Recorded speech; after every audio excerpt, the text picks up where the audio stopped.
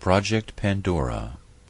In 1953, the Russians began to bombard the U.S. Embassy in Moscow with electromagnetic radiation in the microwave spectrum, but the fact was kept secret from the embassy employees.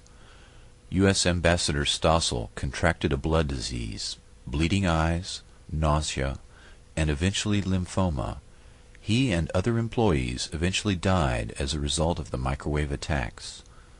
Dr. Henry Kissinger sent a secret memo giving hazard pay to embassy personnel in the 1970s. Before the attacks, the USSR had met with the U.S. to try to head off an arms race in electromagnetic weapons, but were refused. In retaliation, they began microwaving the U.S. Embassy. It is possible that the U.S. government took advantage of the situation and used the embassy staff as microwave guinea pigs. The Department of Defense's Advanced Research Projects Agency, DARPA, set up a lab at Walter Reed Army Institute of Research and participated in Project Pandora. Scientists began zapping monkeys to study the biological effects of highly concentrated microwave frequencies.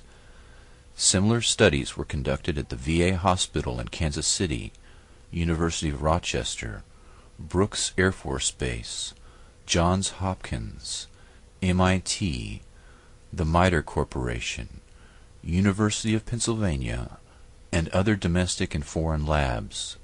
In one study, Dr. Jose Delgado experimented on 4 human subjects using radio waves, reporting they experienced different emotions, sensations, and colored visions.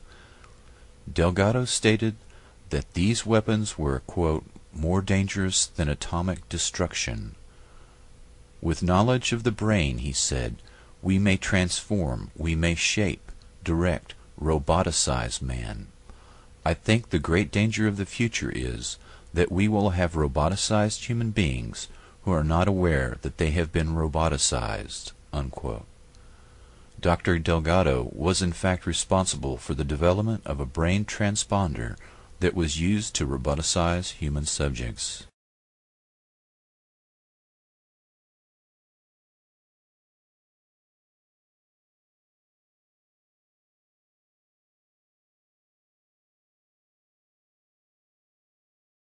In the councils of government, we must guard against the acquisition of unwarranted influence, whether sought or unsought, by the military-industrial complex. The potential for the disastrous rise of misplaced power exists and will persist.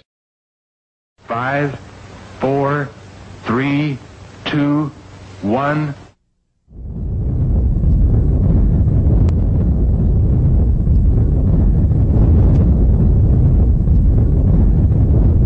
In the dead silence of the morning, at 5:29:45 Mountain War time, the Jornada del Muerto was bathed in an intense flash of a light that man had only seen from the stars.